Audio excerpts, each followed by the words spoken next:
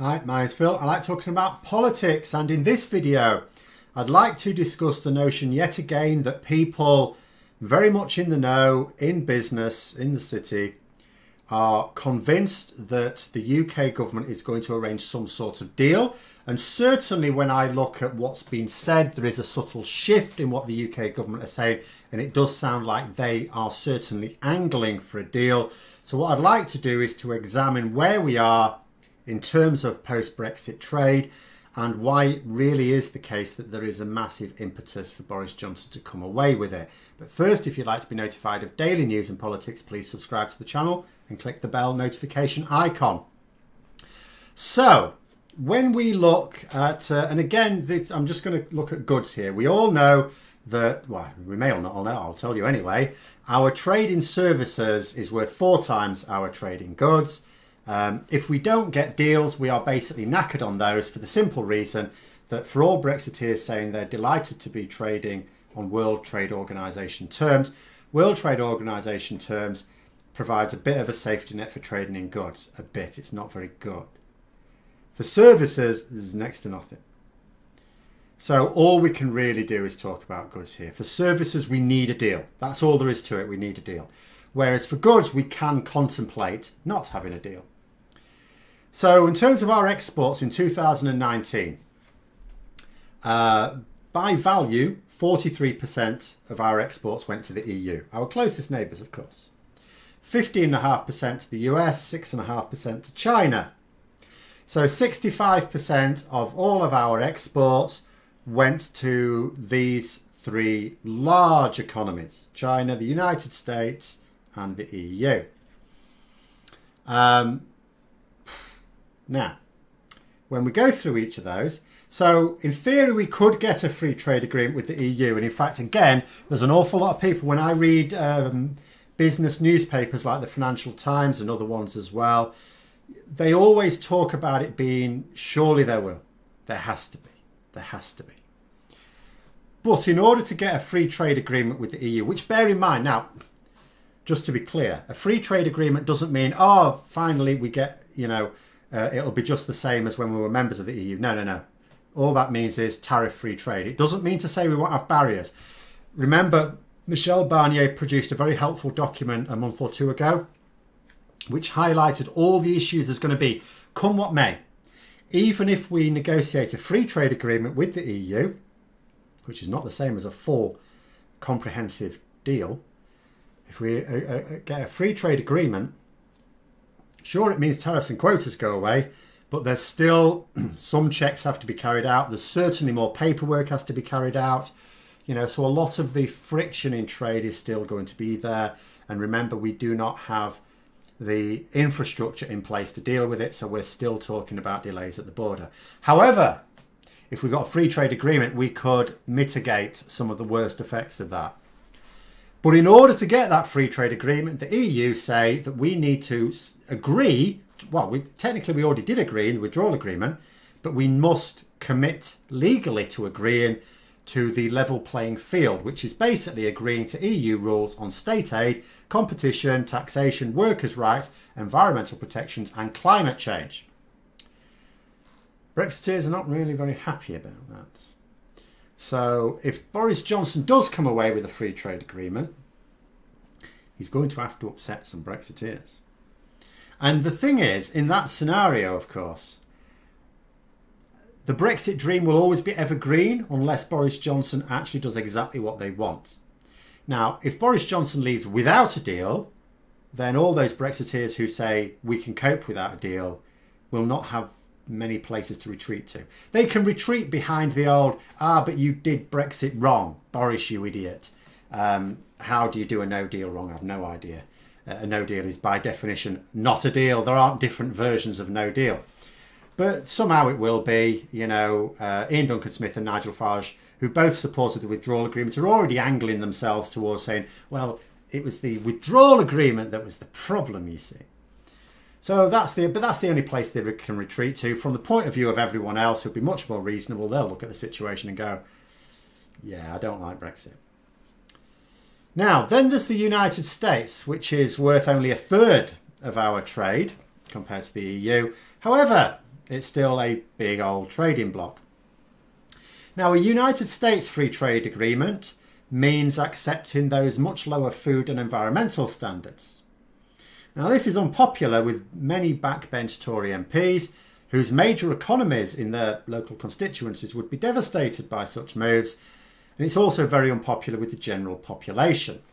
It would also be very difficult to cover up. Then there's China. So that's worth a fraction of our trade with the EU and much less than our trade with the US, but it is still the third largest by some distance as well. China are pissed off with us over Huawei. They're not very happy with us at all. They've already issued veiled threats in terms of, Chinese companies invested in the UK, and basically suggesting this is probably not going to happen now. So that's knackered as well. And the three of those together, as I say, is worth looking at our 2019 trade, 65% of our trade. So, I mean, we're obviously not going to get a trade deal with China. We're not even actively pursuing one at the moment. We're not really in a position to. United States has been put on hold. We're certainly not getting anything this year. I think the latest, the UK government suggested that don't expect anything before next spring. And of course, by then we may have a new president. We hope. And as for the EU, that is the only real game in town. But then there's that difficulty. Now, as for general investment, because obviously, regardless of trade deals with other countries, you're looking for international corporations to invest in the UK, some of whom are already based in the UK and are still making their mind up. Thing is that uncertainty is investor repellent, and the Tories don't even bother to deny this. This is why they try to say, do you know what businesses really hate? They really hate uncertainty. Do they really, Michael Gove? Do they really? Yeah, that's why we decided not to extend the transition period. What? Because then they can have the certainty that we're not going to be in the transition period in 2021. Yeah, but we don't know what we will be in. But we won't be in the transition period. No, I can see that. But if we were in the transition period, then we'd have certainty because we know what that means. Not being in the transition period means we don't know what 2021 is. So that's actually what you call uncertainty, Mr. Gove. But anyway, never mind. But they don't like it. So, but what I'm trying to say is that everyone agrees that uncertainty is bad for business, for investment. You don't want to invest for something where it means a 5-year investment in something. If the market conditions are suddenly going to change when you're partway through that cycle and you've spent a load of money and you can't make a profit anymore. And the thing is, first of all, our piss poor response to COVID creates an uncertainty in our economy. And Brexit creates an uncertainty in our economy. And these are uncertainties that don't exist in many other comparable economies.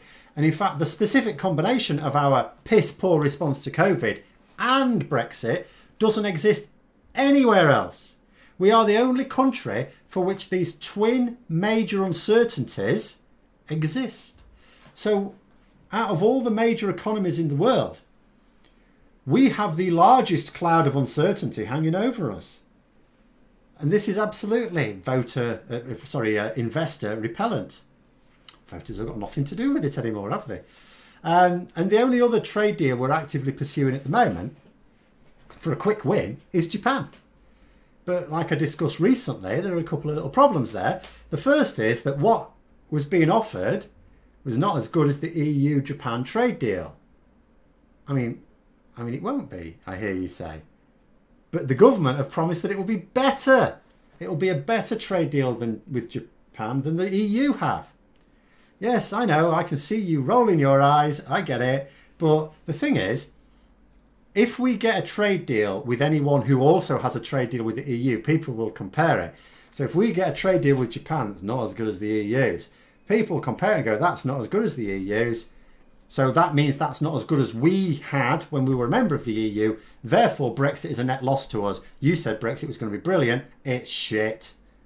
It's shit.